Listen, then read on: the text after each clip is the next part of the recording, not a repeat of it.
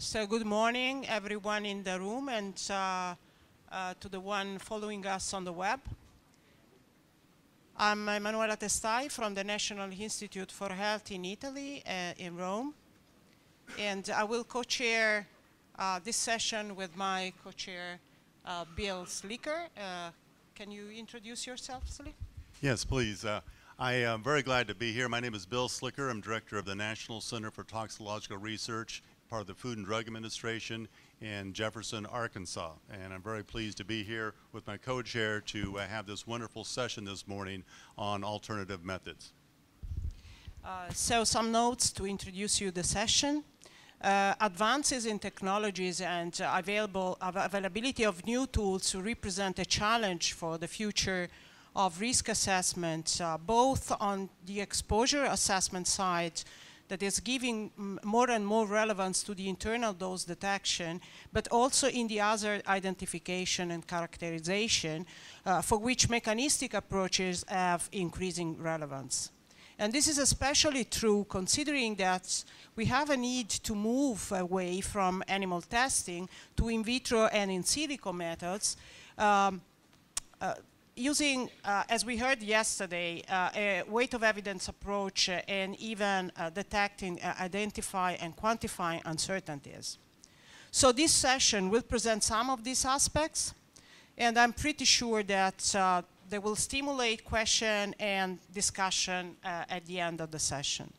Therefore, I'd like to thank EFSA and especially our rapporteur, Manuela Tiramani, for having set up this wonderful session. I think it will be really very interesting. So let's start with the session, giving the floor to the speakers. And it's my real pleasure to introduce you my good friend, Thomas Hartung.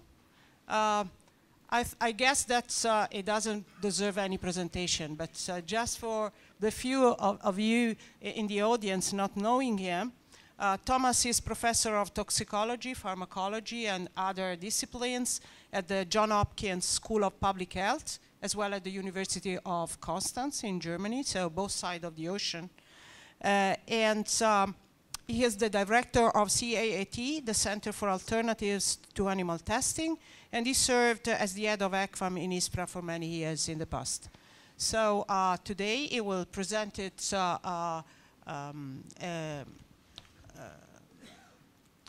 speech.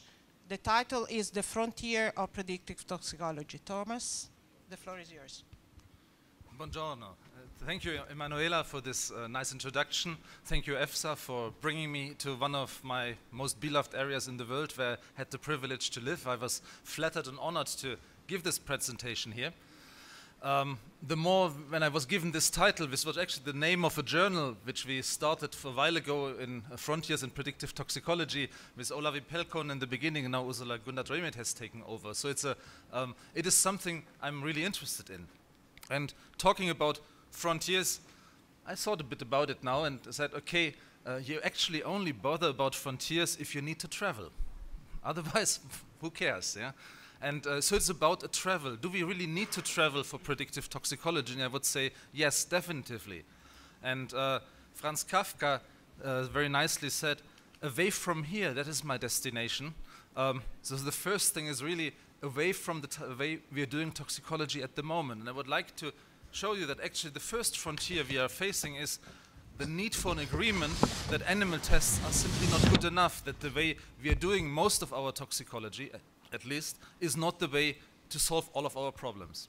And since it's an early morning, I thought I'd use a breakfast to illustrate this. Quite beautiful breakfast. You see some eggs here. We are close to Seveso, and you know that we are very well protected against the dioxins in these eggs. Still in my mother country, Germany, I think some 4 years ago, we destroyed 300 million eggs because thresholds were exceeded threefold. If you do the very same calculation based on the same experiments for the alcohol in this glass of sparkling wine, you can still drink it. You can drink one glass in 345 years. That's the level of protection we have against dioxins. So the contaminated eggs, you could have one glass in 100 years only. That's the level of protection we want there. But also in vitro assays are not free of problems. The genotoxicity battery shows positive results for kitchen salt or the sugar in our coffee. So it would be difficult to develop regular sugar or kitchen salt as a medicine. We would most probably sort them out because of genotox findings. We're protected against minute amounts of pesticides on these cucumbers, and at the same time, these plants have developed endogenous pesticides, 10,000 times higher in concentration, and when testing them in a cancer bioassay in rats, 63 were tested, 35 of them were carcinogens. And last but not least, our beloved coffee here in Italy, bel cappuccino here, 31 ingredients of coffee have been tested in rats, and 23 of these are positive in the cancer bioassay. So you might say we are enjoying a brew of carcinogens every morning. So what is the reason for this?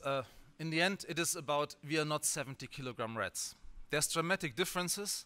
In age, we use mainly young rats, not because they're most representative, but they're cheapest. We're using genetically inbred animals to a large extent, which are identical twins. They have a standardized environment and feed. And all of the diseases we are studying in them are completely artificial, monocausal, and we are rarely combining various types of treatments. And we can ask, how well do they predict us? We don't know how well they predict us. Usually we have no data, at least not for the more interesting health effects like cancer. But we can ask simply, how well do mice and rats predict each other? Because we've done so many cancer bioassays in both species. And that's exactly 57%. And there's no reason to assume that any of these species is predicting humans better than they predict each other. And you can now argue whether this is good enough. An interesting study was published only last year.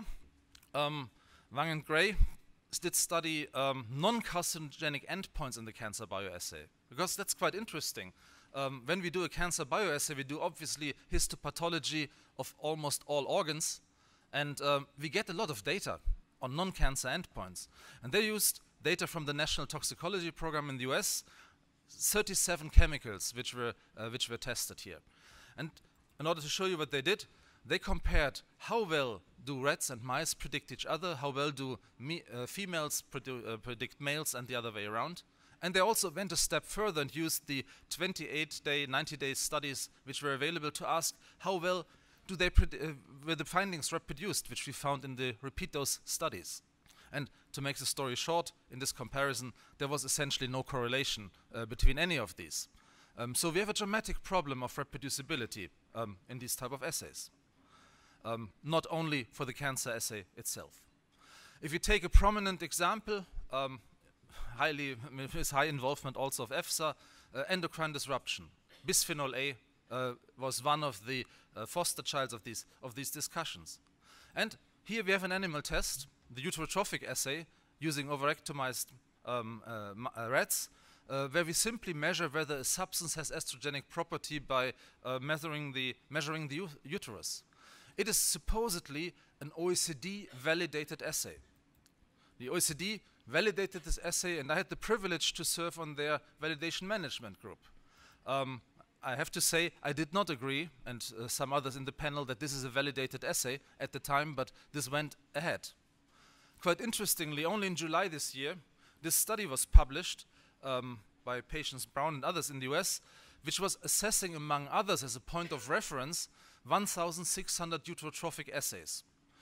After a systematic review, 400 of them roughly were found to fit with the guideline, and they were analyzed, as you see on this picture, for bisphenol A. But first of all, the interesting finding was for all of the studies which had done at least twice, 26% had a positive and a negative result for the uterotrophic assay. And if I show you a little bit more resolution, this picture, which is only for bisphenol A. a substance which has been studied more than 40 times in the eutrophic assay.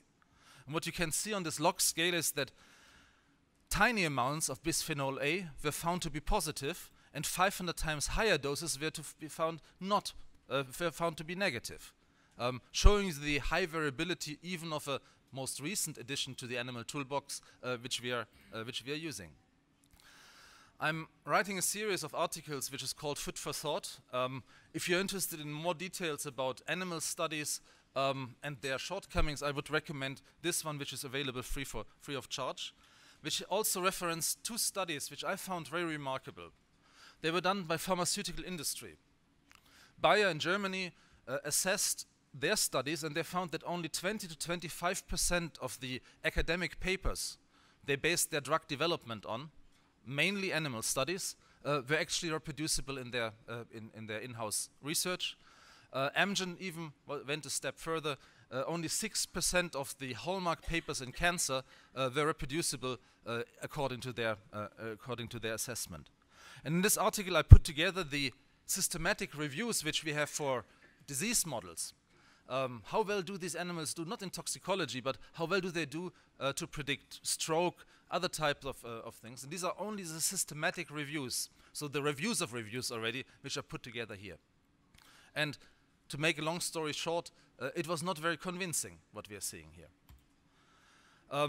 At the same time, we have obviously testing needs. The area of food, which is our topic here at the conference, is actually an area where consumers are not very much aware that there is testing on animals, though this is starting to get more and more visibility, and I think this will also at some point resonate with a more general public. In the US we have 4,500 food additives, and we don't enjoy the same level of protection as in Europe. As a report from 2013 done by the Pew Charitable Trust has shown, at least in the public, we are lacking about 86% of the safety data which we would like to see for these type of substances. So there is a lot of testing actually necessary, but whether animal experiments are something acceptable, palatable for a larger consumer base, I think is questionable. Okay, the second frontier for me is that we need to understand that this is creating a problem. And I love this, this simple formula which says if you have trash in, there's trash out, whatever type of work you do. So if you have assays of limited quality, you will have a problem. And I think this really burning down very nicely in this graph, which is from a paper in Nature Reviews and Drug Discovery in 2012, which shows if you're spending $1 billion and you correct for inflation, how many drugs make it to the market?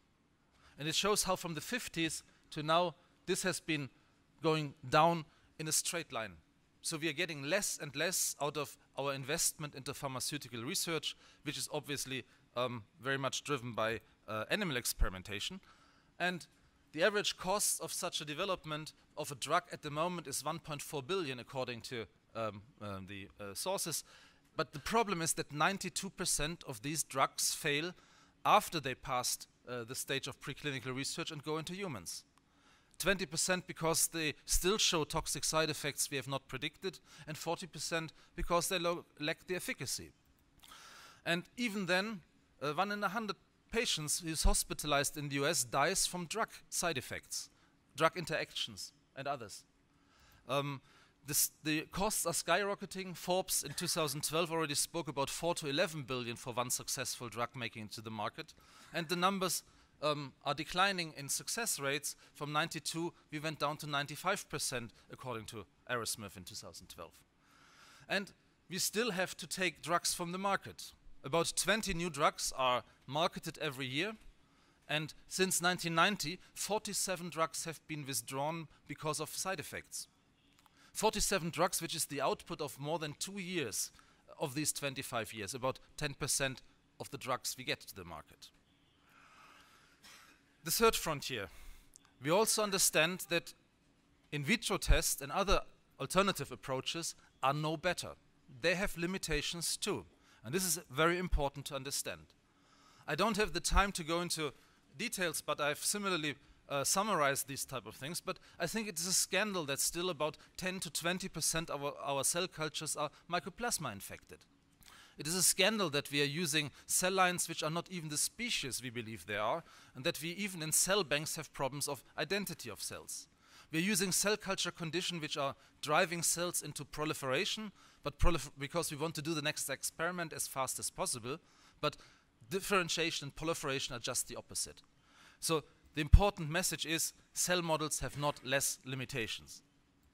And I want to give you an example from a project I have the privilege to direct, which is the Human Toxome Project, an NIH transformative research grant around endocrine disruption, estrogenic properties. It's about omics technologies and pathway deduction. I'll come back to this in a second, but the case I want to make is we were working hard on the quality of our cells to study here, MCF7 cells, a cell line for which 23,000 scientific articles are published. A breast cancer cell line, one of the best studied cell lines. We used a fresh batch of cells, the same batch from ATCC in 2 laboratories. What is shown here in this volcano plot is control cells in Brown University and Hopkins. You have a difference between these 2 cells which are untreated, which is stronger than any estrogenic effect we could measure in these cell lines. And to go a step further, applying some work on good cell culture practices, which we had been pushing for the last 20 years, we started with a karyotyping. We saw what others have been reporting before.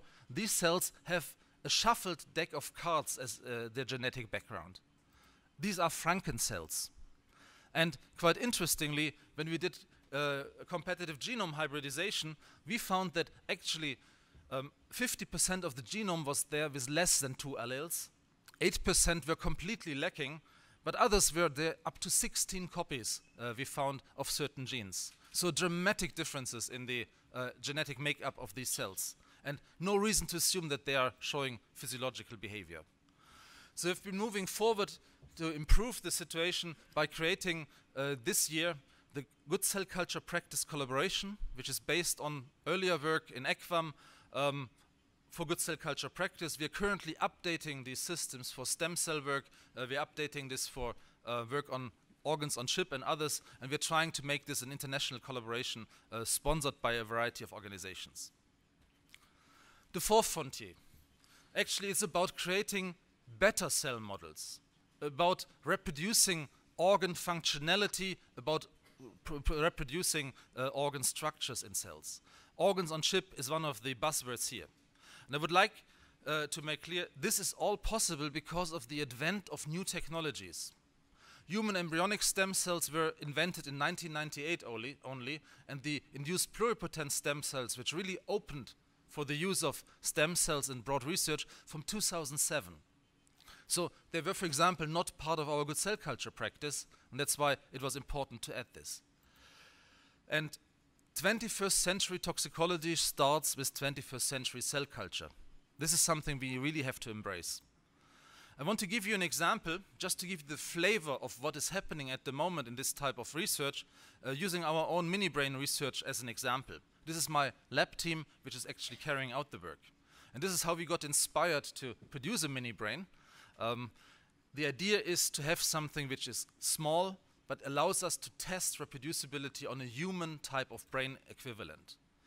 So we produced this based on induced pluripotent stem cells, but instead of going through this slide, I show you a short video. I hope I can. Okay, what you see here are balls of cells which are about 350 micrometer in diameter, just the size where we don't have necrosis in the inner mass. We start over in a process of about 10 weeks. We're producing these cells. They're producing in a shaker culture astrocytes, oligodendrocytes, which are mature. They're myelinating the axons. We see GABAergic, dopaminergic, and glutaminergic neurons. And these cells are even electrophysiologically active. So if you put them on a electrode, microelectrode array, we can see that they are spontaneously showing spontaneous and evoked field potentials when stimulating. So these cells are thinking somehow, and now they give us tremendous opportunities for assessing a variety of toxic and pharmaceutical effects in these type of systems. So it's a model where, for example, we produced a Parkinson model, where substances which are known to produce Parkinsonism in rats and in humans, such as MPTP or rotenone, are actually killing selectively the dopaminergic neurons, giving us a possibility to study in a human type of tissue these type of things. And this is far better than any human embryonic stem cell because we can do it on certain genetic backgrounds. So we did this, for example, on a patient with trisomy 21, showing some of the features of their cellular systems observed in other studies ex vivo. We are at the moment starting work on autistic children cells, where we produce these mini brains with a genetic background which allows to produce autism and can then study whether the exposure to chemicals has any additional effect. So you can imagine how many different variety of things are possible with these type of models. But this is not the only technology which is coming. There's a lot of new technologies of the 21st century which we have not fully embraced yet. And alternative methods or approaches are not what they used to be. We were talking for too long about simple cell cultures of a single cell, very off the tumor cell line, and we were measuring simply cytotoxicity and these type of endpoints. And also the in silico approaches were rather simple structure-activity relationships, correlative approaches. But today, we have not only seen organotypic cultures, which are at the moment in large programs in the US with more than $200 million of sponsoring over the last 3 years, moving towards humans on chip. There's 2 platforms sponsored at the moment which bring together 10 organs with microfluidics at the moment. But there's also work on automated cell cultures. You will be aware of the work of Tox21 and ToxCast and EPA, which are testing hundreds and thousands of substances in biological assays. ToxCast has been doing 700 biological assays on up to 2,000 substances. The Tox21 Alliance of the National Center for Advancing Translational Sciences has studied more than 8,000 substances in so far 50 biological assays. And all of this publicly available for data mining, a completely different way of doing science. And we are combining our cell cultures with more and more sophisticated measurements. We have the omics, we have image analysis, so we are producing high content and we're producing high throughput, and this allows us to move actually to a mechanistic type of toxicology of adverse outcome pathways, and the Human Toxome project I already mentioned is one of these approaches, in this case, to test the omics pathways. But also in silico approaches are developing further. We are seeing 3D modeling of receptor interactions of substances. We see virtual organs, virtual livers, we see virtual embryos and others developing, and the kinetics of substances can be studied better and better with in silico approaches, complementing the work which is done in vitro. And also this is moving forward, especially by combining the two into integrated testing strategies.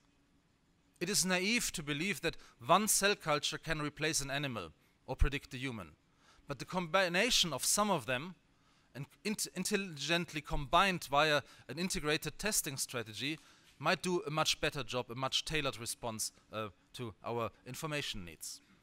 And there's the hope that all of this will ultimately lead to a supermodel, to a virtual patient, to a systems toxicology type of approach. But we should be honest, this is, as we say, pie in the sky. That's a dream at the moment, and we are rather in its infancy moving towards this goal. But we are seeing that from various sides we are approaching these type of things. Integrated testing strategies is the simple idea that 1 + 1 is more than 2. That you get more information of an intelligent combination. I think it's quite remarkable that OECD has embraced this as integrated approaches to testing and assessment. IATA, which is going even a step further and is considering also risk assessment aspects in it. But that's the future of toxicology, and we will make more and more use of such combinations. You will hear more about this today. In our series of articles, we have summarized the state of the art quite recently. We are pushing for these type of developments, commissioned some paper, did some workshops. The workshop of integrated testing strategies held here in Italy at the Lago Maggiore was published last year. So there's a lot of work in pushing the agenda here. My own research is centering around skin sensitization in this field. We published this year some work on probabilistic hazard assessment, showing that we can find, with these type of approaches, predictions of potency of skin sensitizers which even stand cross-validation. I spare you details also because you better ask my bioinformaticians what they have been doing than me. But what was clear is structure alone for these type of health effects is not sufficient. But with biological input, we can get actually pretty good predictions, and we don't need sophisticated QSARs, simple types of feature elimination and some self-learning organizing maps and other machine learning approaches help us sufficiently. Let's come back to the Human Toxome project, because it is also pushing the agenda for some technologies. The basic idea of this group, of this consortium with a couple of partners, including the EPA as an associate partner, is trying to use in vitro models to produce omics data, metabolomics, transcriptomics, some proteomics, but the most important part is we're developing the software tools to identify the pathways of toxicity. And we are trying to validate these tools and ultimately hope to put them into a database with pathway of toxicity number 1, number 2, different from an AOP, from an adverse outcome pathway, because they are molecularly defined and they're deduced by omics technology and not by literature search primarily.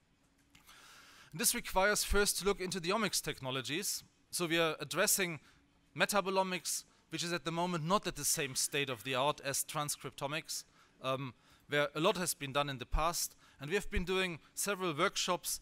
The most recent one is at the moment in press on quality assurance of metabolomics, which is a key concern because we don't have the same standards here. But we were very happy that our call for a type of European extension of this project was recently heard, and large parts of a new project, which was just announced in a press release this week, a 30 million euro project which was chosen by the European Commission, EU Tox Risk 21, coordinated by Bob van der Water, but with involvement of CAT Europe and CAT US as partners, and bringing in elements of the Human Toxome project, is going to start just about now. So we are looking forward to this. The sixth frontier is really about the big data and the bioinformatics, which we have to embrace. The different technologies produce, as I said earlier, high content and high throughput, create an information-rich situation compared to what we had in the past. And our knowledge on pathways and the bioinformatics and data mining allow us to dream of a systems toxicology approach for the future. So it's the era of big data, and we know that ToxCast Tox21 on the robotized automated testing side, and the Human Toxome project started on the omics side. And quite excitingly, Ray Theis and his successors are trying to move omics into the robotized testing arena, so that we soon will see that the two areas actually are merging. But the problem is how to make big sense out of big data. And this is bioinformatics, this is data mining. And the big problem is actually our existing knowledge. It is the databases on pathways which we are having, where we are encountering so many flaws, where it is difficult to make any sense of data in an automated fashion. These are some examples from our own research. I don't have the time to go into it, but we learn more and more how we can interpret these things and deduce pathways. This paper, published earlier this year in Archives of Toxicology, shows how we can use correlation network analysis, how we can, and we are at the moment applying the very same technologies to metabolomics, and this found actually two editorials which were responding to this paper, trying to highlight that this is one way forward in using untargeted type of approaches for pathway deduction. And this is a very simple slide. It just shall show you that you don't need full resolution to recognize something important. It is these methods which give us high information, not necessarily total information, which allow us to understand that something important is happening in these cells. But we need to know how big, how fine this resolution has to be, and what we have to measure. The seventh frontier was actually your topic yesterday to some extent, which is about handling the evidence in toxicology in a different way. We started this about 10 years ago, calling for bringing evidence-based medicine into toxicology, systematic reviews. The first workshop or conference ever was held a few miles north of here at the Lago di Como in 2007, where 170 people were actually coming together and called on the scientific community to produce something like an evidence-based toxicology. After having moved to the US, we created a secretariat. We created the evidence-based toxicology collaboration in 2011 in the US and then in 2012 in Europe. Since then, we have been working, presenting it, developing working groups. We had the first conference hosted by EPA and others. And we are very excited that there is now, since July this year, an independent board of trustees. There's a director for the evidence-based toxicology collaboration, Katja Zawin, and we are trying to move the agenda of systematic reviews in toxicology, meta-analysis, risk of bias tools, and others. And we have seen that in recent years, this is gaining increasingly acceptance by the National Toxicology Program in the US, as you have heard here by EFSA, which is heavily investing into these new approaches of objectively combining information, integrating evidence, and by the EPA. The EPA, which is using this for their IRIS process of hazardous chemical assessment.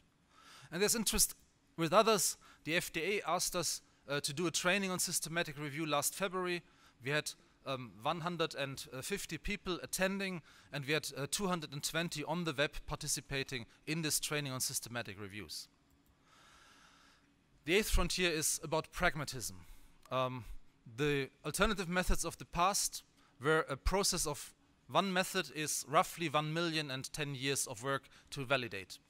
I made my own experience with the pyrogen test I developed, and it took 14 years from a scientific description to the acceptance by European Pharmacopoeia and FDA. That's not acceptable. We need ways of using our knowledge, our tools, more pragmatically and earlier. And here, two developments I think are quite remarkable. One is we are adopting from pharmaceutical industry a concept of fail early, fail cheap. Why do we do our toxicology at the end when we have an expensive product, when we do regulatory testing? We can do it early, and we call this green toxicology, test early, develop clean. Why does the toxicologist not talk to the chemist to avoid certain chemistry? We call this benign design. Why does the toxicologist not offer his in vitro assays when there's only 1 gram of substance available to use some minute amounts to find out, does this smell like problem or does its substance look like something to be developed? We can save a lot of time, we can save a lot of money, and we can spare a lot of animal experiments unnecessary. So this is about anticipating the problems we see later in the development process. Chemical Watch has quite nicely summarized this in an article giving Screening the Green Light, the activities which we did start with EPA, Nick Anastas in EPA Region 1, and some colleagues from Dow and other companies in the steering group of this green toxicology work.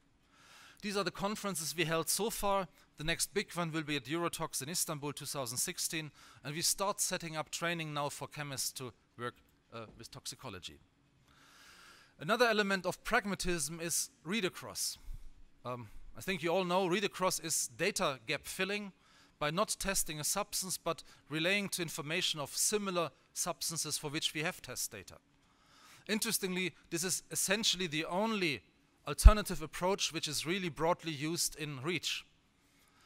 We don't see QSARs, we don't see really in vitro methods used broadly, but what we see is that 70% of the dossiers have an aspect of read-across. It is the most pragmatic approach. So we started with a white paper on read-across approaches. We set up a steering group. More than 30 people at the moment are working on a document, and we had last week our meeting in Baltimore to finalize this.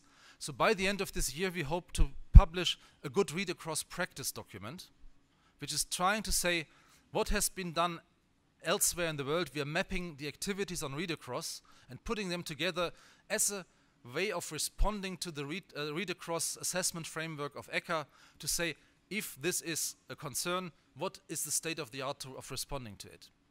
In order to have stakeholder involvement, in February next year we are planning stakeholder fora in Washington and Brussels. The one in Washington will be hosted by FDA. So we're looking very much forward to share these recommendations with the broader public. There's a ninth frontier, and this frontier is across the Atlantic. And I think it's very important to note that we have very different cultures, both in the way we do risk assessment in the US and Europe, but also the way we are sponsoring the development of new approaches. We are spending essentially the same amount of money. ToxCast, Tox21 have received about $200 million yet. The humans on chip have received similar. This is not smaller than what the European Commission is sponsoring, for example, for new technologies.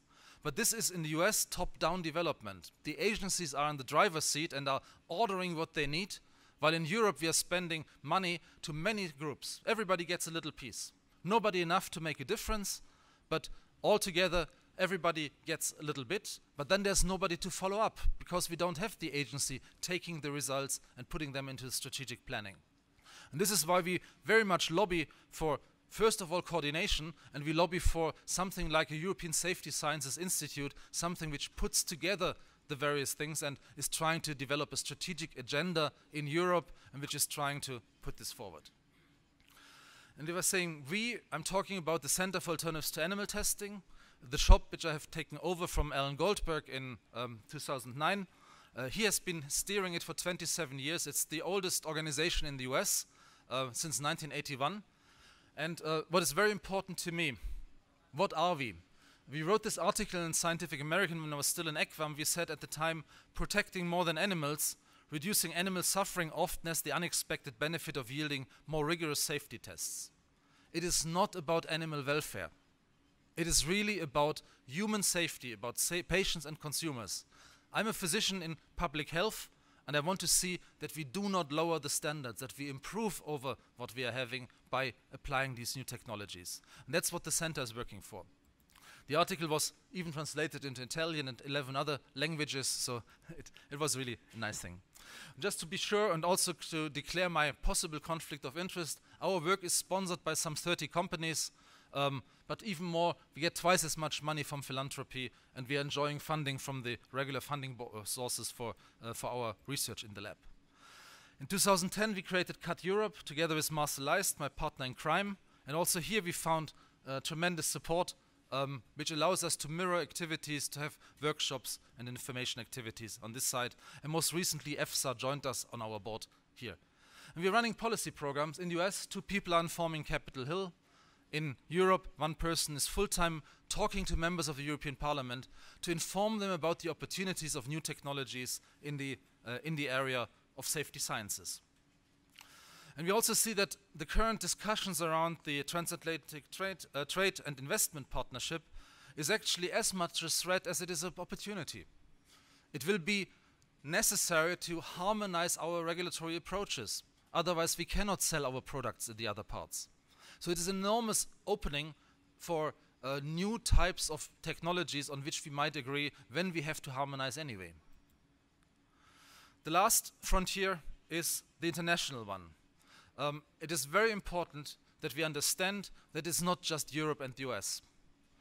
A global industry will use new approaches only until the last important region has accepted them. If there's problems of acceptance in, let's say, Brazil or in China, what will they do?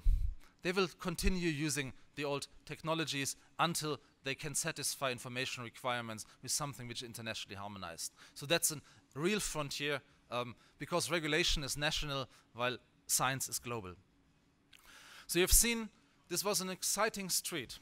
We have moved since 1959 when Russell and Birch published the 3 R's, a vision towards alternative methods, which was at the time a real vision because we didn't have the cell culture, we didn't have the computers to do anything different than animal experiments.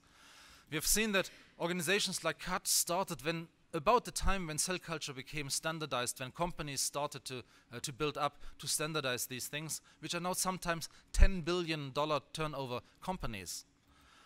ECVAM, some 25 years ago, was the first validation body in order to put quality into this game.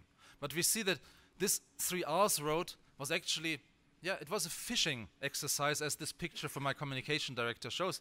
In the beginning, we had a rod. We did small fishes, an in vitro test, who showed something meaningful. Then the fishes got bigger. They were validated. They were OECD accepted. But now with the new technologies of Tox21, we are fishing with a net. It's a completely different speed. We are seeing at the moment a tremendous change taking place.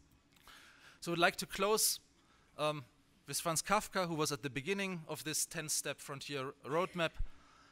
He wrote, "There's a destination but no way. What we call the way is our hesitation." How I read this is we too often simply talk about how do we get there. There's so much already in our hands. The translation 100 years later would be, yes, we can, and simply let's do it. Thanks a lot.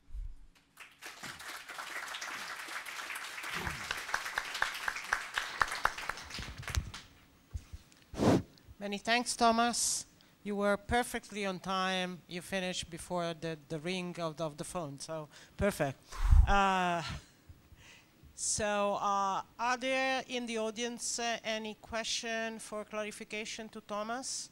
I remember you that we will also have a panel discussion at the end of the session. So for broad question, I will suggest you to wait for the panel discussion. But if you have burning question, it's your turn now.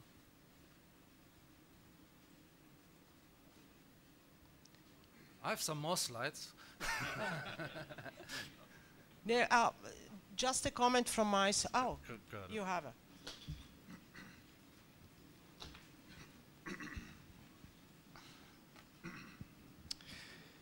Corrado Galli from the University of Milano.